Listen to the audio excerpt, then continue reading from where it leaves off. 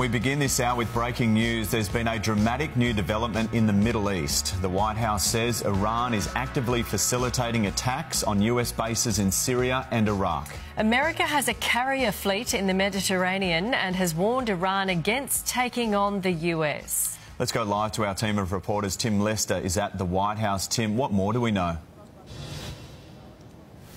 Shervo, we know that the White House has told the Reuters news agency in the last hour or so that over the last couple of weeks, an increasing number of attacks have happened around US bases in both Syria and Iraq. Iraq, of course, a neighbour of Iran. They say they believe that the attacks have been Iranian-backed. They've involved rocket attacks and also drone attacks on US positions. And according to the US security spokesman here, John Kirby, they have been increasing in recent days. And we also saw a quite extraordinary end to a press event from the President earlier.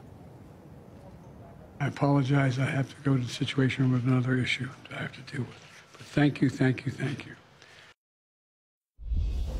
Likely Joe Biden's quite unusual end to that press event on economics triggered the questions that have now led to the news being out there. But we do know America's fear, of course, over the last couple of weeks has been an expanding Middle East war, and that Iranian proxies like Hezbollah and others might get involved and take the war into other countries.